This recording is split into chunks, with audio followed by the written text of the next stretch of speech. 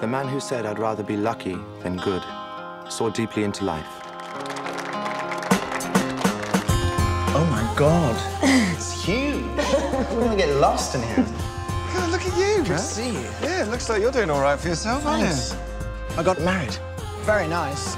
Family's got nothing but money.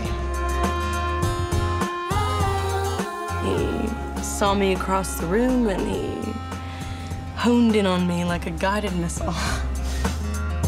Chris? There you are.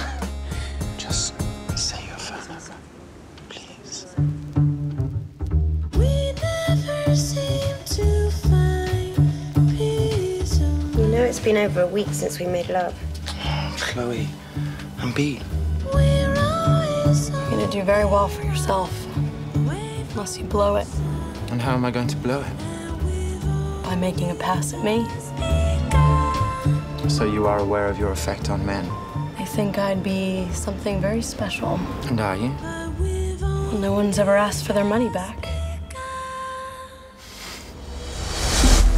I don't think this was a good idea. You shouldn't have followed me here. Do you feel guilty? Do you?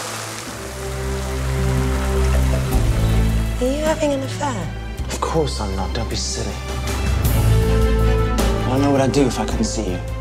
I mean it. I don't know what I'm doing with you. You're never gonna leave Chloe. Maybe I will. Stop playing games with me. Keep your voice down. I don't fool myself that I haven't gotten used to a certain kind of living. Am I supposed to give it all up? Do you miss me? Are you mad calling me here? If you don't have the nerve to do it, I'll do it. So you're threatening me? If I don't do what you say, you're going to go to my wife. Hello? Who keeps calling?